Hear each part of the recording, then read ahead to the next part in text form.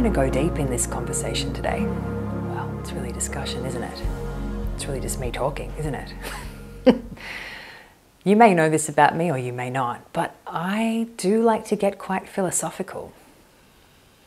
All my life I've been a seeker. Maybe you have too. All my life I've been a question asker, and I've been searching for truth of a sort. I remember being quite young and we went to church. I come from we grew up in a Catholic family. We went to church a lot. And I remember being really hungry for God. I wanted that connection to the divine. But the adults were not very happy with me asking questions. I had questions about the way that the Mass was presented in the church. And I was pretty frustrated that my questions were met with brush-off answers. So I started looking elsewhere. I remember getting really into Buddhism when I was a teenager. I thought Buddhism was really fascinating. It started to answer more of the questions that I had. And I read lots of books. I was fascinated with India. And the more that I have studied and learnt and delved into my own spiritual practices over the year, I'm still looking. At school, I had my first brushes with Taoism, and we didn't study it a lot, but there was enough in there that I could draw parallels with some of the other paradigms and spiritual realms that I had looked into before. So my understanding is that Vedanta and Taoism and the work of Lao Tzu and also the practice that I'm really interested in, which is A Course in Miracles, in their original and truest form, they are pure non-dualistic teachings. A pure non-dualistic teaching is one that recognizes the oneness of all things. And if the oneness of all things is absolute truth, then what I have taken that to mean is that in this world of many things, where I have a body, I'm looking at separate bodies, there are manifest things and objects, there's no real absolute truth to be found here in the manifest world. Which is very, very difficult because everybody wants to know what the truth is. People get really frustrated when they can't find the truth in something. And people can talk about something being their truth. My truth is such and such. But if you have two people that are both looking at something or that have a difference of opinion about something, none of them can be true. Neither of them can be 100% right, because the fact that that thing can be argued means that there are different perspectives. So the perspective that you're looking from is the only one that you'll ever have. In A Course in Miracles, which is amazing, it's essentially the writings of Christ in their most purest form before the teachings and the writings of the Gospels were all sort of edited and put together in the Bible, and that's what the church has been built on. To me, the writings in A Course in Miracles is the most purest teaching that I've ever come across. But it essentially states that the only problem we ever have, the only conflict or grievance that we ever have that creates a feeling of not being peaceful, is the idea of separation. Separation being dualism, right? So if you've got these pure non-dualistic teachings, dualism is where you've got two opposing forces. So in Taoism, we would call that the forces of yin and yang. Those two forces are basically the primary foundation of why the manifest world exists. Because the manifest world wouldn't exist if there weren't polar opposites keeping it in place. You have to have these opposites balancing out each other. But in essence, once you've got that separation, you've got a whole myriad of potential problems. So if I believe that my truest identity is that I am a separate body, that I am separate from somebody else, that gives my ego a pretty great place to live. And you can't be a human living on the earth at this time without an ego. It's just, that's just part of the ride. But I think our job is to undo that ego. But if I come back a step, if I believe that there's this separation and there is somebody separate to me, and I'm over here in my separate identity with my ego, with my whole set of likes and dislikes, my preferences for things, my characteristics, all the things that make me special, there's a huge potential that I'm going to have conflict with this other separate being, because they're not going to have the same preferences as me. They might have differences of opinion. And there's been plenty going on where the polarization of people's ideas and opinions has been like war. Because you have that possibility. In dualism, you have the possibility of war and conflict.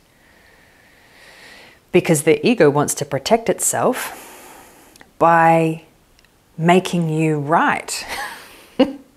And the other person wants to be right as well.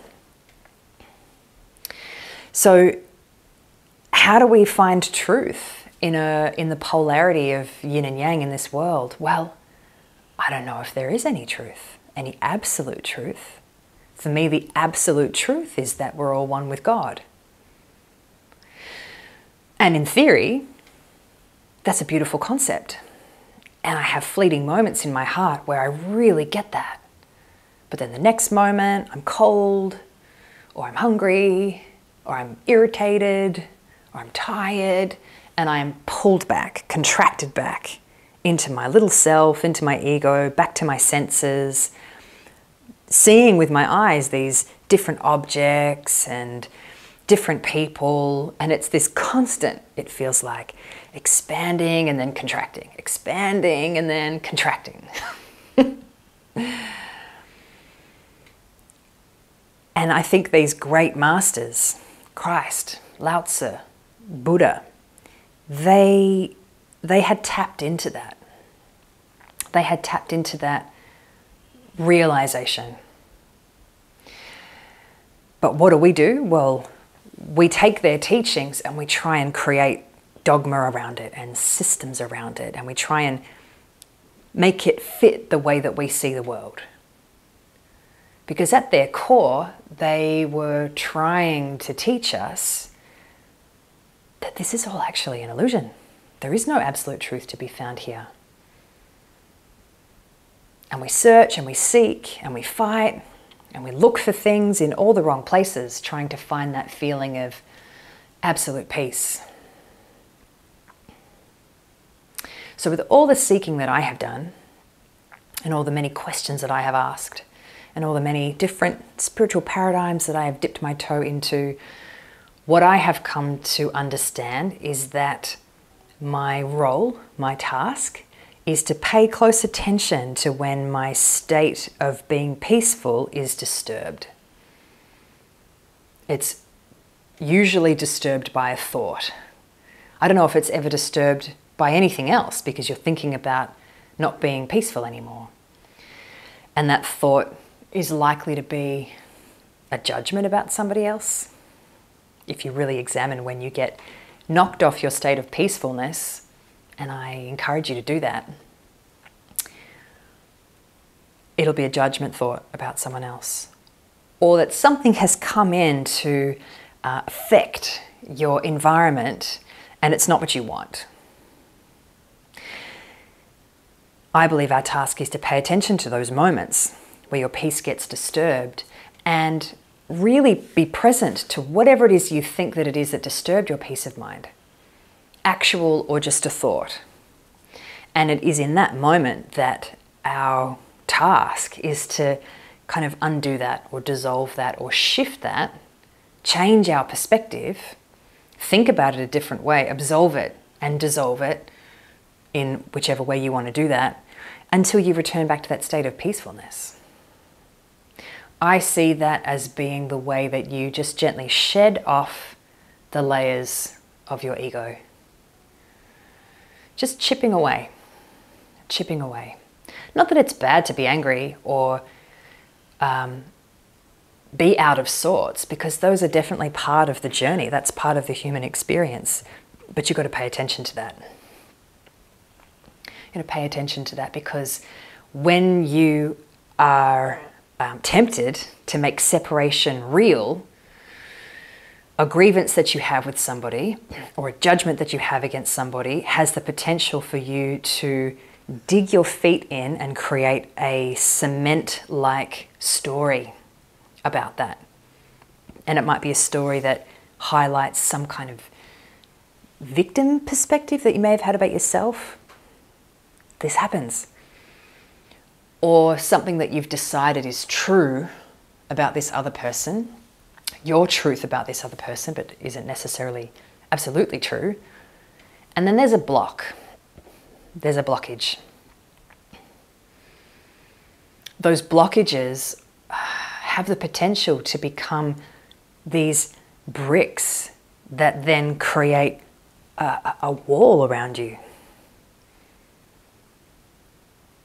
A beautiful quote that I heard lately was, "The love that you withhold is the pain that you carry." As in, when you are withholding love because you've decided someone doesn't deserve it, wasn't good enough for you, or hurt you, and you're protecting yourself, and all the other stories that we weave for ourselves, because we all do this. I do this too. I've done this a lot. That's why I'm sharing this. You create pain for yourself. You create suffering for yourself. And then the more things that add into that story, the bigger the brick wall becomes. It's almost like a brick cylinder around me. And then year after year, we can get quite bitter. Or it can be much more difficult to let that wall down and express that love or share that love for fear of rejection or whatever the case may be.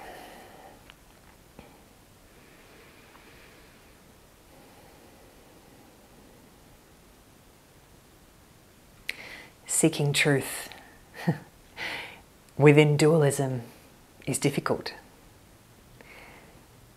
The one truth that I believe firmly in is that we all come from God. We're all still there. We're just having a crazy, crazy nightmare. And one day or one moment, you're going to wake up in that oneness with the divine, and you're going to smile back at all of this insanity that you lived through. You might even laugh about just how real it felt and how caught up you got in it. So I guess this is just a gentle message today, or a message of encouragement today, to help you just stay present to when you get knocked off center, and how you might be able to bring yourself back to that place of peacefulness and calm. And you're all going to have different ways of doing that. We're all in this together.